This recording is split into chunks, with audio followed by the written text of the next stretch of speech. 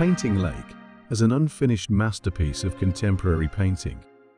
The subject of the landscape is the Staffelsee Lake in the foothills of the Alps. The artist Anatoli Gostev began working on the landscape lake in 2013. Over the years, there is a metamorphosis of simplification in painting and the emergence of a strange energy of the beautiful place. A kind of paradise where any forms and colors are possible. The feeling from the painting is as if the landscape is alive, and events in it are not standing still. A certain energy of movement. I will continue to paint it, but at any stage, the painting must be finished, said the artist. Anatoli Gostev passed away on January 15, 2022, leaving behind a legacy of beauty and fond memories.